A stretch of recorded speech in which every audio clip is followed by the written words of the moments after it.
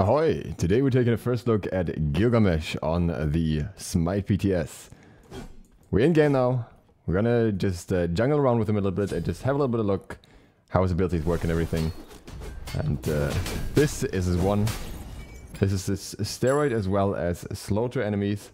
So that's what you're gonna be working with when it comes to chasing and engaging. Leveling it reduces the cooldown, which is really cool.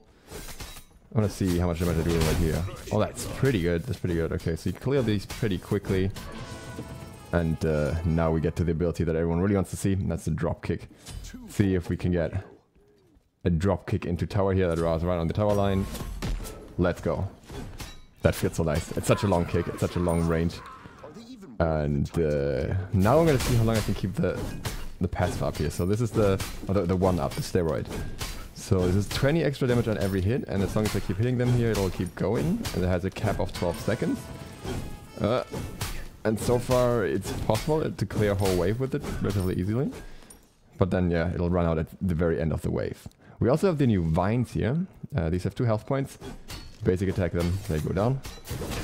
That's relatively simple. If I dropkick these... Oh!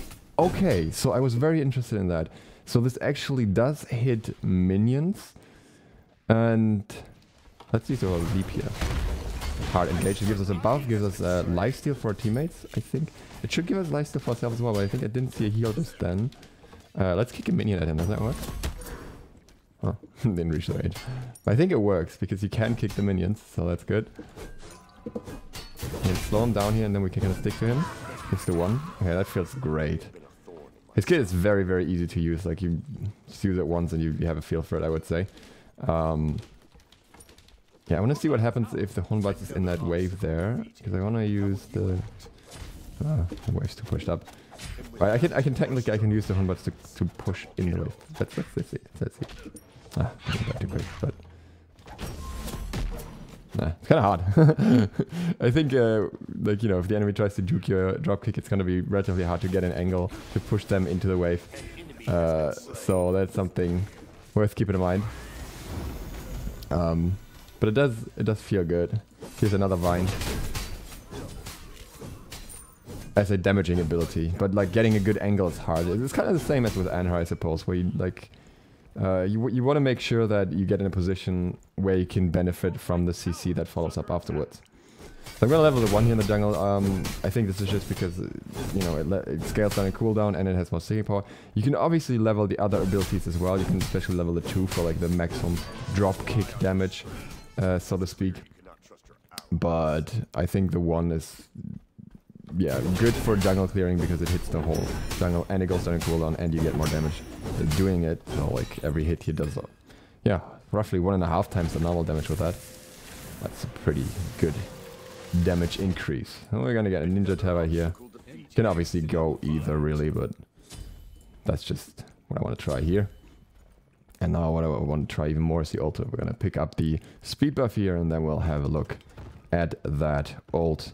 At that cage and how you pull enemies back into it. So I can also kick through these. Yeah. But interesting enough, it took the big one because the other ones were killed by the kick itself. See what that means for us. So here, we'll try it on the next wave. Okay, I wonder what will happen if I do the dropkick here and Honbats is right there. Let's go. Okay, it kicks Honbats. It definitely prioritizes guards. Let's ult him here. There's the circle. And, well, I didn't even pull him back in when I hit him there, but I guess he was too far in already? I'm not sure. Interesting. I'll figure out some more about that. Because I wanted to see the pull mechanic of it, and it didn't actually seem to pull there. The vines respawn here, the vines that I took down before. They respawn whenever you... or whenever the camp respawns. So you have to clear the camp to get them to respawn. If you don't want them to respawn, don't clear the camp, I suppose. But they despawn after 15 minutes anyways. Okay, let's jump on these with this as well to see if I get the lifesteal buff. Wait, this is confusing. Is that lifesteal from my... yeah, it must be lifesteal from my basics there. So what else would that heal be? But it's so delayed. I guess it's a ping thing. But let me check what the combat log said there. Can't tell.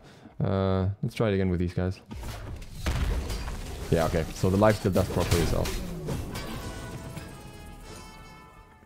That's good to know, and I think pretty important as well. In terms of leveling order, I haven't quite looked into it all too much. The ult, I think... Well, let's have a quick look. Oh, it does increase all the damage of the ultimate. That is interesting. It could be worth it. I'm not sure yet. Oh, I can just leap behind it and get the ult. Oh, wow. Wait, something is off. She just casually walked out of it. Oh, wait, no. I placed the ultimate. Okay, the ult is not, it's not around you. It's, I should put it on quick cast. Like, I just assumed that would just land around you, and this is the second time they kind of had to throw me off. I was trying to get behind him, I should have probably jumped. Oh, I can still jump on him. That's dropkicks. This is like another thing to keep in mind, like if you're playing solo lane against them, I suppose, that it's kind of a similar punish to your Kuzenbo and so on, where you can very easily get drop kicked in the wrong direction if you don't watch out, if you get too close to that tower. So that is definitely something worth keeping in mind. I'm just gonna go with like a typical jungle bruiser build here with AA to some degree. I think that would work very well for him overall. Just having that damage, having that attack speed to benefit both his ability damage as well as his one. Yeah, again, I'm not sure if it's worth leveling the 1 more first or the 2 in terms of, well, ability clear, for example, and just overall damage output. Okay, let's do this ult properly. I'm gonna level it as well. Why not? Oh, it's actually it's a Ra. It's not that easy to stick to him. Okay, so like the 1 runs out pretty quickly if you don't, you know, if you're not in a position to follow it up. So yeah, I feel like you kind of want Frostbound on him, or I don't want to say it, but maybe Katana, or maybe some other movement speed items. Maybe you just want like a Witchblade, Wingblade, whatever. Okay, I'm gonna put the ult down. Oh, maybe not. She's gonna die too quickly. We have to use it here. Ooh. Okay, it kind of looks funny if they don't get drop kicked back. They just fall down. It's also interesting. I want to gank someone just to see this ult here.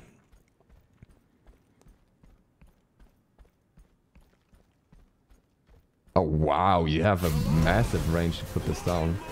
Oh, so okay, okay. The knockback seems to be a little weird. It doesn't seem to like consistently happen because of ping. So maybe this is a ping issue. Maybe you just shouldn't use the Gilgamesh on ping.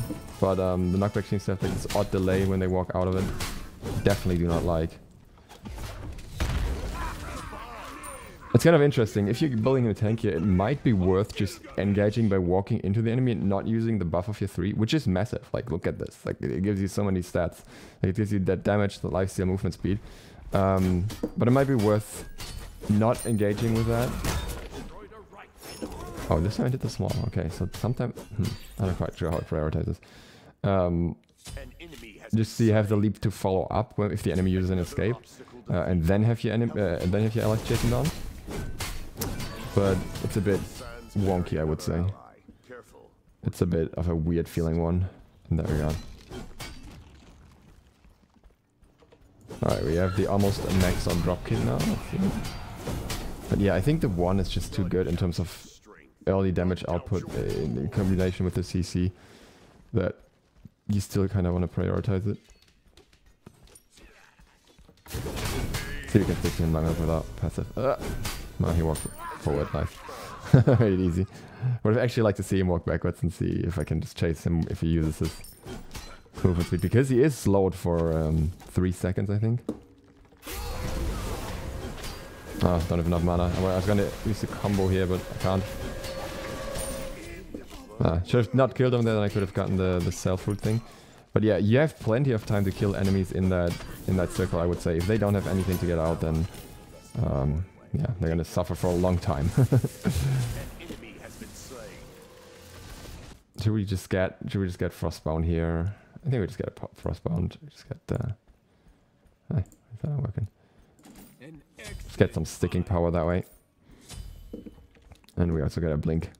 I'm not quite sure if you really want blink on him. Obviously, otherwise it could go beats here as well. But I think it could still be nice as like a secondary engage tool or escape tool. Yeah, I think maybe you don't even level the ult. Maybe you use the utility of the ult and you level the 2 instead, or maybe even the 3. Maybe big maybe. Oh! It has a target as well for the dropkick. That's interesting. How does it hit guards over minions then? So it seems to have a targeter, but also prioritizes certain targets over others. Maybe we can see that with the 2 here. Yeah, so it changes between the targets. Oh, right, he didn't do that.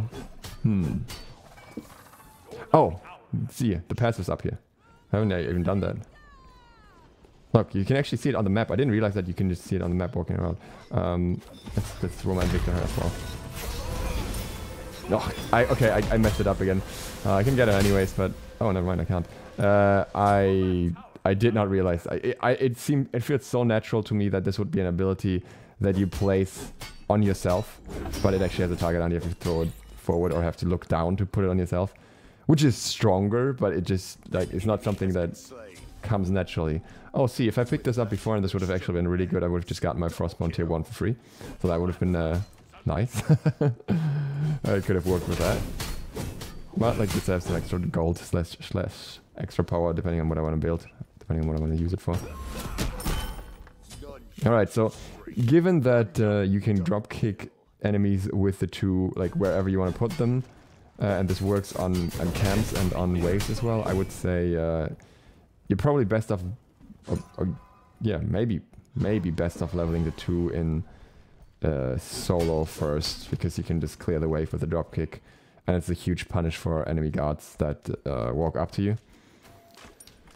I want a guard in a wave. Give me a guard in a wave, just so I can see what the drop kick prioritization is then. Is there a guard here? Yes. Okay. Oh, I get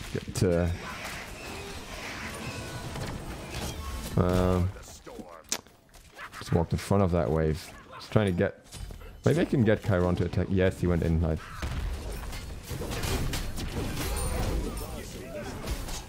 Ah, just died so quick.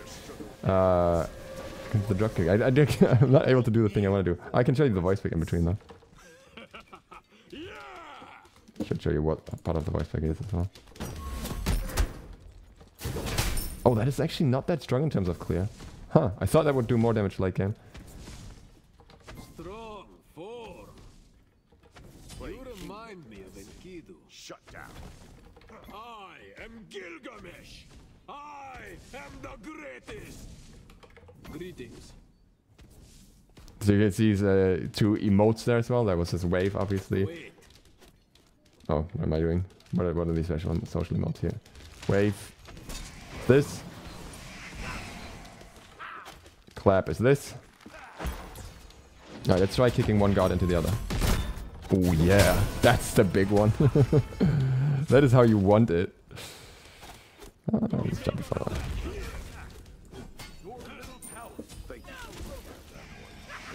Yeah, he hits. No, let's try and stick to him. Well, you can actually stick to him pretty well here. If you have Frostbone, you can stick to them pretty well if they keep attacking you. That's good. So that's definitely a big threat for the enemy.